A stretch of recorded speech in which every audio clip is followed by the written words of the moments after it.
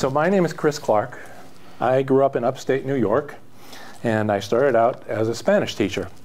And in 1982, I started a series of jobs related to educational technology. So my job was to help teachers, college teachers and high school teachers figure out good ways to use technology. I retired from the University of Notre Dame, which is where my last such job was, in 2019. And since then, I've been active in local environmental causes and at the History Center. I also hiked 500 miles on the Way of St. James in Spain.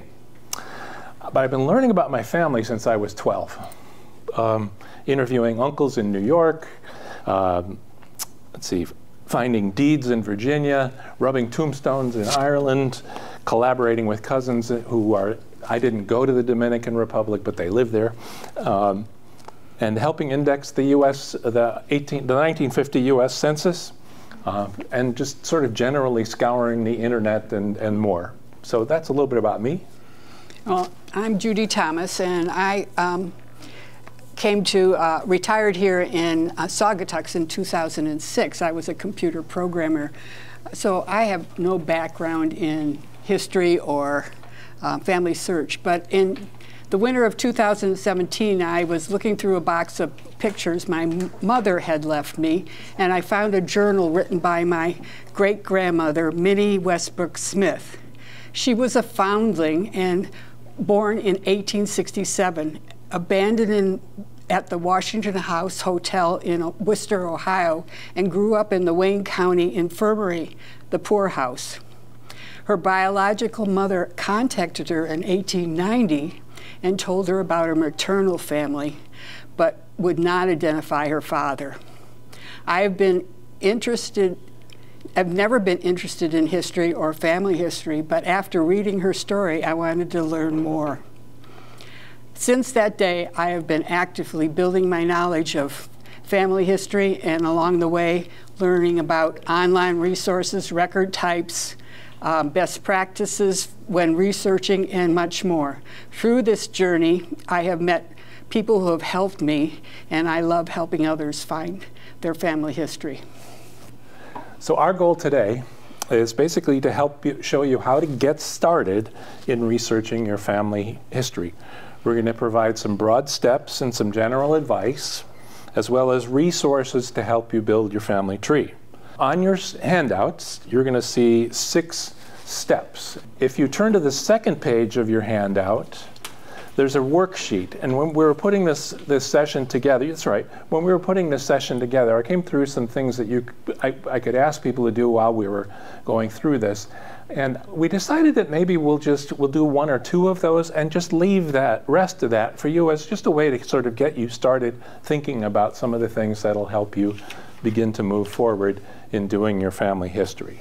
As this slide indicates, you want to start with yourself and write down a timeline of significant events in your life.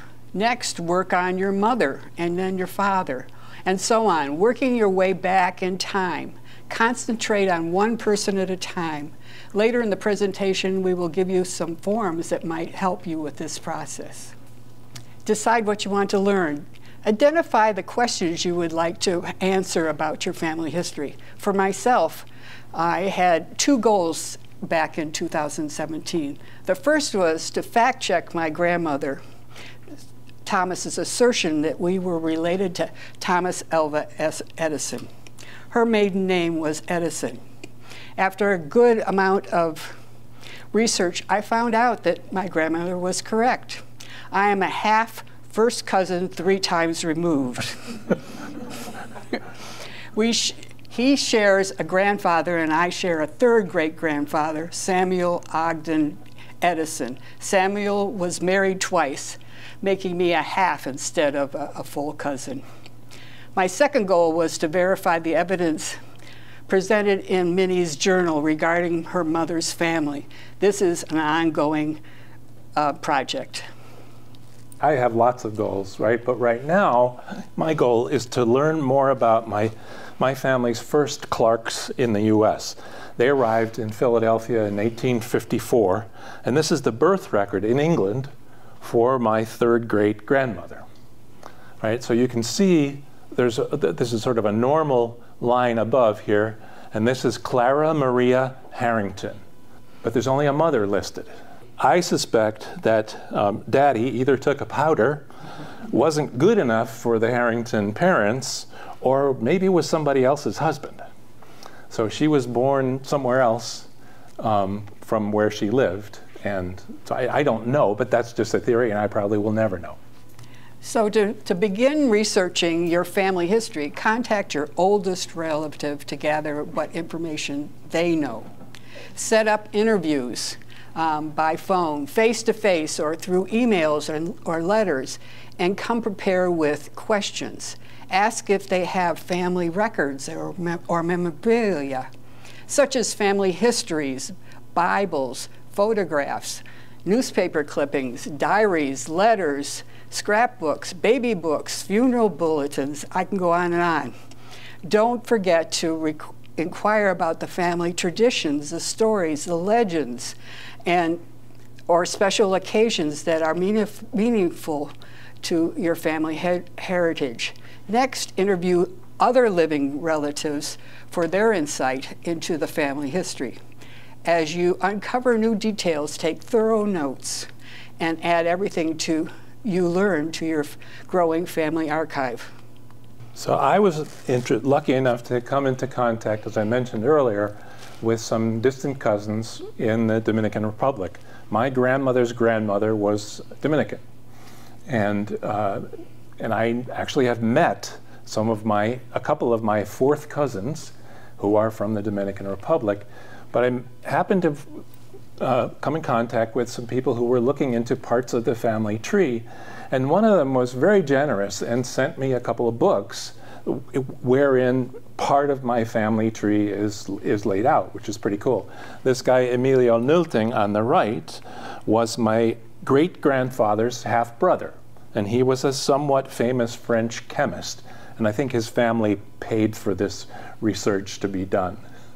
Ask your extended family members if they know of anyone who has done or is currently doing family history research. If the answer is yes, ask that person or persons if they will collaborate with you. Thousands of family histories have been published. They can be found online in places like Google Books or libraries or historical societies. The book on the right, The Kluel Family, you will find a story of Louise Kluel, my sixth great-grandmother, who arrived in Philadelphia in 1737. The genealogy of the Kluel family after they arrived is in this book, and biographical sketches. It was published in 1907 in preparation for a 1909 Kluel family reunion. The histories are not the final word about your family history, but they're a great resource. There may be errors in this history. You will need to verify the information. So we can't stress this enough. You want to be organized. You want to record your sources for everything that you find out, because you may need to go back and sort of, maybe I misread that, or maybe you think there could be other bits of information in that same source that you didn't know you needed when you first started. So write everything down, including where you found it, and if someone gave it to you, make a note of that. When you talk to people, keep notes, or better yet, use your phone to make a voice recording of the little interview that you have with people and save that somewhere. There are lots of different ways you can do this. You can make photocopies of things. You can take pictures of documents with your phone, right, and save those. Create some kind of an organizational system that works for you. I used just the names of the branches of the family, the surnames, and kept folders for a while. At a minimum, keep a research journal, right? I mean, you can use something as simple as a spiral notebook like this, or you can get a nice little journal, leather copy journal. A lot of people are doing that now. You know, they write their journals of what they do every day. And if you have one that's just for your family history research, it'll have all your notes, and just as you do it, just keep track of what you did, who you talked to, when you talked to them, where you were, It doesn't have to be super detailed, but keep track of the important. You don't have to sort of flesh it out with lots of extra words, but keep track of the important details. You know, who, what, when, those kinds of things, what you find. So you can use manila folders, right? When I started doing this, I've had this box for probably 30 years. And in that file, there are folders full of different information about different families. Now, I haven't added paper to this in quite a few years, right? Because I'm pretty much doing everything digitally. And I've also kind of learned most of what I think I'm going to be able to learn about the different parts of my family. In order to go farther, I'm going to have to maybe travel abroad some more to get deeper. This is an example of what they call a pedigree chart. This chart is of your direct ancestor, your mother and your father, your maternal grandparents, and your maternal great-grandparents. By tradition, most pedigree charts will have the paternal line at the top and the maternal line at the bottom. Here is you, and your mother's line is coming down, and it's marked in red, and your father's line is going up and marked in purple or blue. This view of your family tree does not include your siblings, your cousins, your aunts and uncles, but you will find that knowing who they are will help provide you with your direct ancestors. Now, this other form is called a group sheet, and this form encapsulates a single family. Use one for each of your family members. For example, one for yourself, one for your mother, one for your father, etc. First, fill in as much as you can on this sheet. Don't worry if it's correct. You will verify it later. As you obtain information, add the data to the appropriate sheet and make the corrections. If you would rather create a journal, like Chris was talking about, set aside a page for each person and add your information to it. To uncover full stories of your ancestors, it's important to go beyond the basic trifecta of birth, marriage, and death records. Those are the records that most people rely on. While these vital records help to differentiate John Smith from another John Smith, they don't provide a complete picture. To truly understand your ancestors' lives, seek out additional information like divorce records or military service. Where did they go to college? What church were they affiliated with? What places did they live in? And family traditions or lore. These details will weave together a rich and complex story of who they were. On the front of the handout, there's a link to a web page. And so the handouts are in there, but there are also links to all kinds of things, including those two forms, right? The pedigree form and the family group form. And if you're comfortable with technology, you can fill those out digitally. They are what fill-out form types of things. So you could create multiple copies of the family group and actually type the data in and save it, right? And then when you know more or you correct something, you just open it back up and type it in again, if that's how you roll. Document everything. Think of yourself as a detective. You're solving a mystery. Is your information reliable, right? And if it's not, sometimes the way to figure out if it's reliable is to find another confirming source, right? What other information have you found that might confirm what you found? Does the information, if you have a hypothesis, right, does the information you find confirm that hypothesis or maybe suggest that you might want to change it? Again, document what you find. Keep track of how you learned what you learned. This is a World War II registration card, so all the men were required to sign in with one of these cards. And it's a treasure trove of information. You'll find the ancestor's full name, you'll find where they were living, you will find their birth date, the place they were born.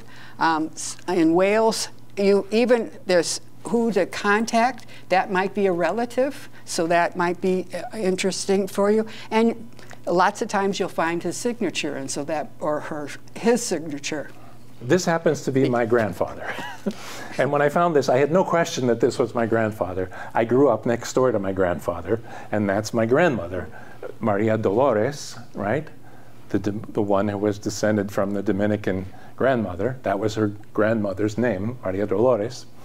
And my grandfather was born in Wales. So and I learned through my ancestry DNA that I'm more Welsh than anything else, so I've become rather proud of that. This was just a wonderful thing. Sometimes you get verification from a source that you're not expecting. So this third great-grandfather, this John Randall Clark, and his wife was this Clara Harrington. They had 10 kids. And one of the things, when I sort of was kind of running out of things to do, because I love to do this genealogy work, I started tracing each of them down, right? And the first thing was to try to figure out, who did they marry? What was their married name, or did they have kids or anything like that? And so several of the women, I was pretty sure I had found their spouse and their married name, right? I was like 80% sure. Well, when I was looking for birth records in this courthouse in Virginia, I found this deed. And this is a deed that my great-great-great-grandfather made, giving something, or he was selling, and all of his kids had to sign off. So every last one of them there is there with their spouse. And I just went down the list, yes, yes, yes, yes, I had them all right. I knew where they lived in 1880. They were in the 1880 census in this little rural town south of Washington, D.C. in Virginia. And so I found where the county courthouse was, and I decided one day I'm just going to go and dig and look for birth, death, marriage records, those kinds of things. And I don't know what made me look in the deeds, but I just looked. This is an example of a U.S. Census. The U.S. Census records are a gold mine of information and help nail down a person's identity. In the U.S. Constitution, the Founding Fathers mandated that we have a census every 10 years. In 1850, the census was the first to have list the names of all the people in the household. Before that, they were only listed the head of the house and the number of people that were by age category. So it's difficult to find your family that way. If you have ancestors living in the U.S. between 1850 and 1950, those are the what are available today, you're most likely to find your ancestor listed. Except the 1890 census was destroyed by fire, so we don't have those records. This census record is of my grandfather, Clewell Smith, in 1940. He's listed at the top. He lived in Bay Village. Over here, his county was Cuyahoga County, Ohio. He lived on Walker Road. He had a wife, 2 daughters, and a son. Their ages are all listed. His age is listed at 48, so if you subtract that from or add it to subtract it from the year of the census, he would have been born approximately 1892. One of the problems with census is the census takers went door to door and interviewed people in the home and got this recorded this information. But sometimes the recording was wrong. And sometimes they weren't even home, so they would just interview the neighbor. So you have to be cautious, because look at the second line. His wife's name is Velda. Her name was Velda with a V. So where that came from, I'm not sure. And in investigating my Clewell Smith's actual date of birth, it was October 20th, 1890. This, it doesn't show on here, but this census was taken in June of 1940. That makes his speculated year of birth to be 1890, or 1891, not 92. So in your handout, we've given you a sample of the 1900 census, which is a particularly rich source of information. So if you look across the top, there's a location, and if they're in a city, often the street will be named there and the street address where they live, which is cool. So their name, their relation to whoever the person is that's the head of the household. Then the personal description says male, female, color or race, but it says the month and the year they were born. Again, the person who reports to the census taker may be wrong, or they may lie for whatever reason. But it also says whether they're single or married, how long they've been married, so you can guess, at least get a basic idea of what their date of marriage was. And then next to that, it says, how many children have you had and how many are living? So this is really interesting, right? You may find, for example, that you have a grandparent who you only know about they had 2 kids, but it may say they had 5 and only 2 are living. So they may have had 3 that died in infancy or died young or ran off, or who knows. Or it could be wrong, right? Then of course it tells where they were born and their parents were born. Citizenship, it gives a year when they came to the U.S. It isn't the year of citizenship, it's the year that they came, and how old they were, number of years they've been in the United States. And again, it could be wrong, right? But it gives you an idea of when they immigrated. So there's just an awful lot. The other thing that I forgot to point out is that on these censuses, you want to look at all the people on the page. You want to also look at maybe the page before and the page after. Because in this case, George Jackson and Edith is my grandmother's sister. So they lived in proximity to each other. And so I would have, you gain information from that. So as we've said before, the records can contain mistakes. You will find mistakes, I guarantee it. So you want to find multiple records to corroborate, and you may never know for sure which one is right. Avoid copying from other people's trees without verifying the information yourself. So it's very tempting when you find a nice printed out family tree just to copy it down and take it as the God's own truth, right? But you want to make sure that you sort of treat it with a grain of salt, before you sort of swear that it's the truth. Try to get some verification for it. And here's some examples of how the varieties of things that you're going to find. So with dates, you may find a date that says it's the birth date, but maybe it's the christening date. Christening meaning baptism, right? And the christening is going to come after it, and it may be a long time after, depending on what faith they were or where they were and how far away the priest was. There are banns versus marriage. Who knows what banns are, right? So banns are basically saying we're going to get married. It's like a wedding announcement, but it's done through the church. Sure. And I think you had to do it 3 times. And I think at one point, one of the laws was if you do it 3 times, you're married. You don't actually have to, if you make it the official announcement and register, that means you're married. But typically, I think most people, they would do the announcements and then they get married. So sometimes when you find these marriage indexes, they're giving you a date that the ban was posted. So you may find 3 or 4 dates that are close, right? But they don't agree. And then you have death date versus burial date. So if you go to a cemetery and the cemetery says, October 5th, they might be listing the burial date. Not that it matters a whole lot if it's, October 5th and not October 3rd, but just be aware that there are these different varieties of things. This slide shows how names vary. When you're searching for records and reviewing records, look at these kinds of variations. Notice that I have 2, my direct line is Chamberlain and Chamberlain, one with an AIN and one with an IN.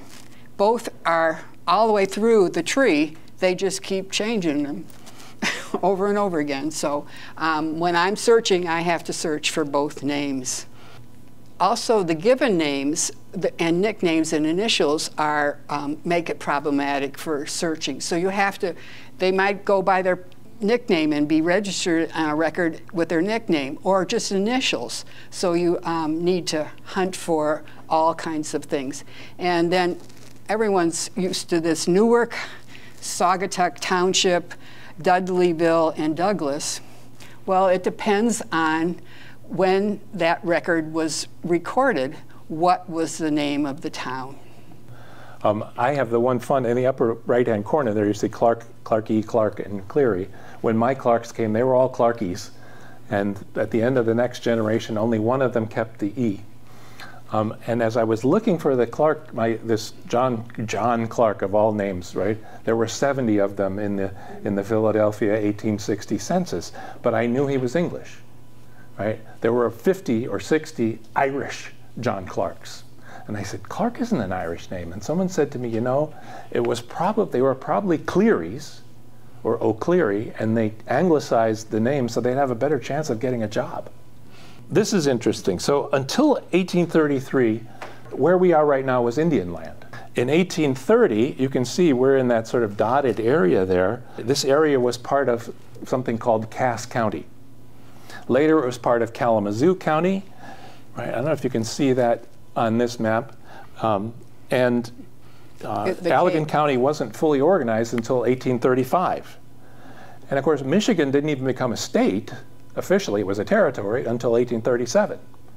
So you can imagine that if you're looking for really early records, right, if you're looking for that kind of records here, good luck, right, from 1835. If you're looking for, I don't know how much you're going to find.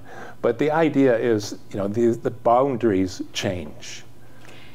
And if you're looking for ancestors out of the U.S., then especially like in Europe, those boundaries were on the move all the time. So one day you were German, the next day you were Polish, and the next day you were Austrian. Right. So you just have to know to study the history of that time and know what in order to find where the records could be kept. It's like Germany, right? There was no such thing as Germany until late in the 19th century. Right? So you look in these days and they say Prussia, and people were from Prussia or they were from somewhere else. This is the table that shows the calculated birth years of my great-grandmother Minnie on different record types. The record shows her year of birth between 1866 and 1870. People have been known to lie about their age. Sometimes the informant gets it wrong. Minnie was living with her son at the time of her death. You would think that he would have known her birth year, but I believe he did not. This is a page from the log of individuals entering and leaving the Wayne County Infirmary. That's where she was taken. The fourth line on the right side, up here, reads May 25th, 1867. Near the bottom, the record, there it reads October 18th, 1867. Most of the entries don't list the year, but we can infer that this is from 1867. In the middle, the highlighted line reads infant, female, child, unknown name, found at Washington House in Worcester and sent to the infirmary October 3rd, supposed to be 2 months old. Minnie was most likely born in July or August in 1867, and I have yet to find a birth record. So here is here's a quick look at the website. You can see it's got the handouts here. There's links to resources at the History Center. Beaucoup links to the library. Number of free resources that are online. You can search some of the commercial record, and then these are more physical places that you can go to find resources. A little bit about different societies that'll have conferences that perhaps if you get really interested you might want to go to. These are some of the pieces of software that are available. So here's a nice little table that Ingrid has put together back in the library of books in the library about getting to work on your family tree. Chris and I are offering, as he said before, help with your family history research at the library.